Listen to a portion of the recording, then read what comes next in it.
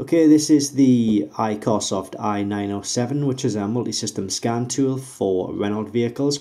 And right now we're going to focus on the Renault Scenic 2.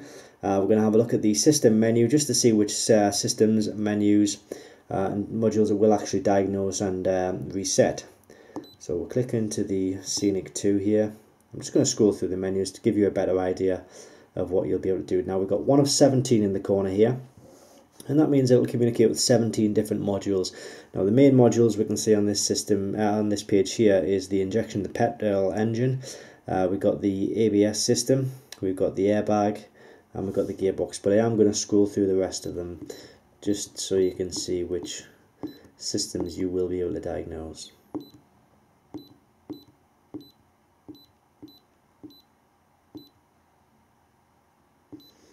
And there we go. So if you are interested in this kit, the i907 kit for your Renault Scenic 2 or any other Renault that you might have, just click the link directly below this video and you will find this kit available on our website. Thanks for watching.